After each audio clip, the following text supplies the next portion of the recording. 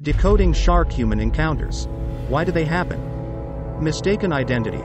Sharks rely on their powerful senses, but murky waters or poor visibility can lead to them confusing a human for their usual prey, such as seals or fish.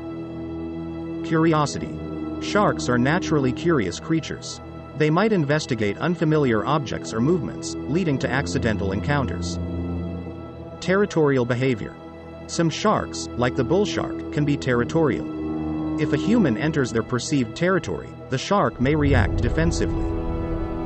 Feeding responses. In some cases, aggressive feeding behaviors can be triggered by scents or sounds associated with food, even if humans are not the intended targets. Protecting their space. Sharks may react defensively if they feel cornered, threatened, or provoked, which can inadvertently lead to contact with humans. Subscribe what you think about sharks.